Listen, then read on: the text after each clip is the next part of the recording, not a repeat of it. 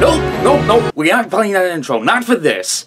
Especially seeing as how this is a show I have been following for quite a while now. This isn't related to My Little Pony Friendship is Magic, if you have not read the title yet, but this is relating to another show that I have been watching since, I guess you could say 2015.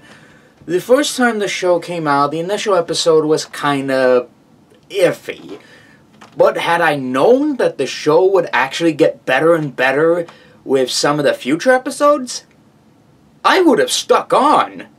But thankfully in 2015, I decided to give Steven Universe a second chance, and we're here, and we're with the TV movie Steven Universe the Movie. It might not be a farewell to the show itself, but it shows that this series will grow massively. Other than another show that's been on Cartoon Network that's influxed the network for quite a long time. But I'm not going to name it here, because even if I do say it, or don't, you already know what it is. And what do I think of this massively well-hyped movie based on a series that has a big fan base? Well, it takes place 2 years after the events that have transpired in Season 5 of Steven Universe. The gems are no longer at war, and the world seems to be living peacefully until a mysterious gem, whom kinda looks like XJ9 or Jenny from My Life as a Teenage Robot, basically comes out of the sky and slices up our gems. You all know their names: Garnet, Amethyst, and Pearl. So Spinel slices those three down and essentially cuts into Steven, but he doesn't vanish that well because he is half diamond, half human, which sorta kinda makes him immune. But he winds up fully shutting her down, and he finds out that the entire diamonds have been factory reset. So they have no clue on who Steven is, and it's kinda up to our lead to figure out how are they going to fix the memories of our characters here, and even for that matter, that mysterious transportation that popped out of the sky that Spinel was on, what is the goal of it? Only one way to find out, but I'm not going to spoil it here. So, Steven Universe has been a particularly interesting series for me. As I've stated before, while I didn't fully watch the entire series at first when the whole series came out, I mean, back then my policy was just one episode and done, which kind of worked for the most part, but as of recent times I've bumped it up to 4. But with that said, even if I didn't fully watch the show when it first came out, at least I followed it as a certain video popped up online, and particularly piqued more my interest into Steven Universe itself, and got me more invested, and even more friends that are into this show and have the same common interest, like another show that I am quite familiar with. But anyways, Steven Universe the Movie. I think what really is the highlight of it is the songs. The songs are pretty much one of the biggest highlights of Steven Universe there is. Steven Universe has been known to have some really good songs in their show.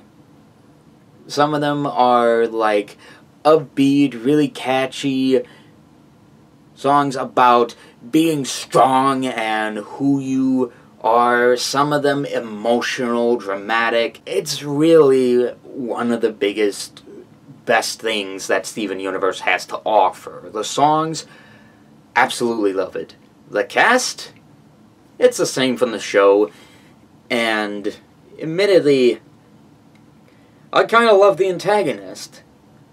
Kind of despite the fact that she does look like XJ9 from My Life as a Teenage Robot, but either way, what do I overall think of the movie? It's good if you're a Steven Universe fan. I mean, if you caught up all the way up to the latest season there is, it does take place, as I've said before, it takes place 2 years after the events that have transpired in Season 5 of Steven Universe. So, you're a fan of the show, you'll like it. However, for the standalone people, I'd say it's best if you at least watch some of the episodes. There are, like, little catch-up videos or whatever that recap each of the seasons, but if you fully want to see these episodes and the strong emotional character development in this show, I suggest watching the entire series from the very, very beginning. But will this be something that I may watch if Cartoon Network will ever air this again or anything like that? Kind of depends on how the schedule is like and how much they put into their time slot. I mean, they added like an ad-free premiere to this movie, and this movie just dropped. Like I said, I'm still trying to calculate everything.